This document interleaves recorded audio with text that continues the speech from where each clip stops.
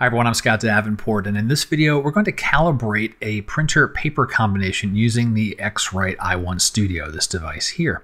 I've talked about this device before and how to calibrate your monitor with it, and today we're going to do color calibration of a printer and paper. And there's a few things that I want to cover up front before I show you the mechanics of how the software and the device work. Now, a fundamental thing to understand about calibrating a printer is not calibrating just the printer. It's the combination of the printer and the paper you're printing on. Now, different printers behave in different ways, and I think that's pretty intuitive. Papers behave different ways. A glossy paper is going to interact with ink differently than a matte paper.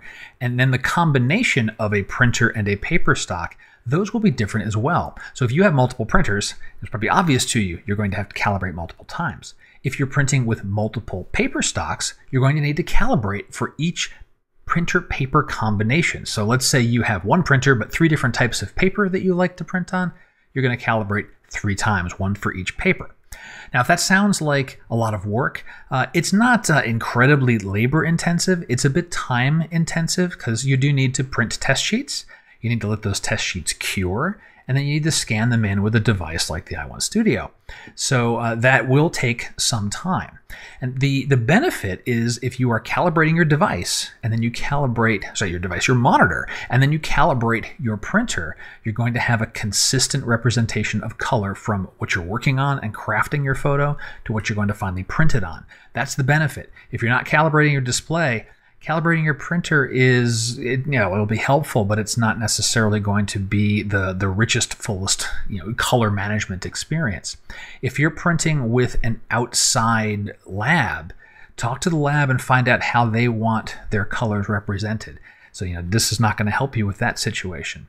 And if this is all still sounding like too much work, take a look to see if your paper stock provider has ICC profiles. I print on Red River paper, and they have a wide library of printer combinations with their paper, all these ICC profiles you can download for free and integrate into your workflow. And I've used those before I started calibrating my own device here in the studio. So with that explained, let's get into actually doing the calibration and profiling. The overall flow is you print some color calibration charts, scan them in with the device, print a second round of charts, scan those in, and then you have an ICC profile at the end of the process. So here's the i1 Studio software, and we're going to go over to color print. I'm using an Epson P800, so that is a color printer. You'll choose your printer from the pick list. Now the paper size, that only matters for printing the chart. It doesn't matter. You can print on smaller paper, larger paper. I don't know why you'd want to burn a large sheet of paper for a color chart. 8x10 is fine for this, and it will print 2 different charts for you. Description of the paper. Now this is important. What paper are you going to be using? And my test, I'm going to be using Red River Polar Pearl Metallic. And so I'll add that paper description in there. And why is it will show up on the print chart. So over here on the side, you can actually update it dynamically, and it added that RR Polar Pearl Metallic. There is a pretty short limit on that paper description, so you will have to use a little bit of your own acronyms to figure all that out. Now this next piece is quite important. You want to do this data save workflow because you will want to print these charts, let them sit for a while. Inkjet printers need some time to let the ink and everything cure, and I tend to let them sit overnight, but you can, like an hour or 2. I think the software recommends maybe 10 minutes. I'd advocate at least a couple of hours. So with that box checked, we'll go ahead and create a session. And you give the session some type of name and save it out. I've already done this once before, so I'm not going to save a new one here. And from this stage, I'll print the color charts. Now, I've already done the print, so you don't have to wait around for that. I printed these out. It came out with 2 8x10 sheets for the first set of color charts. I let these sit overnight, and now that they're finished and I'm ready to scan these in. Now let me show you, if you're doing this, you would have printed these out, you would have saved your session and said, okay, I'm going to come back later after these are cured. Here's how that would look in the software. You'd come back into the software and you'd load a saved session. You can say, here's my saved session. I'll say, okay. Now this is going to jump forward a little bit on us because I'm working off of a saved session, but I can go back to the first measurement stage. okay, where I don't have the device calibrated yet. I've printed my test color charts, but I need to calibrate the device. So I'll rotate the dial on the i1 Studio to the calibrate position, and then using the test chart, I'm going to place it on the white part of the paper so I get a nominal reading of what no color is at all.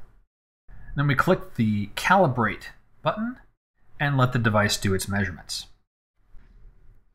All right, once it's finished, we'll rotate it to the measuring set, and then our software screen changes to show us the different color charts, and we're going to use the device and just start scanning across each column of color squares to measure everything in.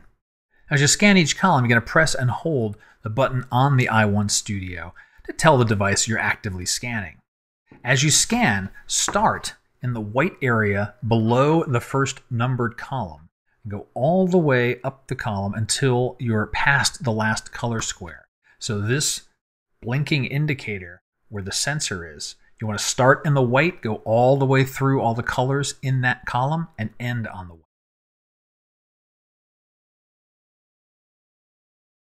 And as you scan each column, the software will either recognize that as a valid scan or ask you to repeat it. If you see the yellow outline on a column move to the right, that means you've got a successful scan on that particular column. And you'll work through both your color test charts, 10 columns in all, until you've gotten all of the scans complete. And you want to save your session. So we'll save this session right now. That way I can continue with this work later, because what happens now, we print a second set of color charts. It'll be slightly different than what you've currently printed. Those need to cure and sit, and they'll repeat the scan for those color charts as well. So once you've gotten through your second set of color charts, back in the software, we'll finish the scan by hitting next, and then you can finally save out your ICC profile. Now, choosing a profile name, you want to, at a minimum, work in the name of the printer and the name of the paper into the profile name so you know what it is. And I also like to use X-Rite or i1 Studio in it as well, so I know that this is a profile that I created myself. So here, I'll just tailor this a little bit here and call this EP-P800, and default paper is not what I want. I want to have RR Polar Pearl Metallic. And I'll keep the date in there for when I did this scan. The version number is fine, and I will save the profile. And after a few moments, the ICC profile is generated, and the profiling process with the printer-paper combination is complete. When the i1 Studio software saves out the ICC profile, it puts it in the right place on your machine so other applications can pick it up. On a Macintosh, that's in the user's library folder under Color Sync, Profiles, and here is the profile we just created, Epson P800 RR Polar Pearl Metallic. For example, in Lightroom's print module, under the color management area, we have a profile section. I have a bunch that I've downloaded from Red River. I can also go in Other and select the one we just created with the i1 Studio, click OK, and now that profile is available to me anytime I want to use my custom color profile for my prints. That's the whole process. I hope you found that useful. A couple things to remember: to let those test color charts stay out for several hours, ideally overnight. Just let them dry out completely and then come back in and continue your work.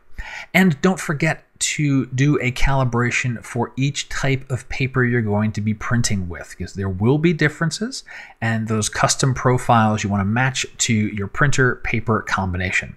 My name's Scott Davenport. You got questions about photography, printing, what have you, go ahead and hit me up through the comments below, or you can keep it private through my website. I hope to hear from you. Thanks very much for watching.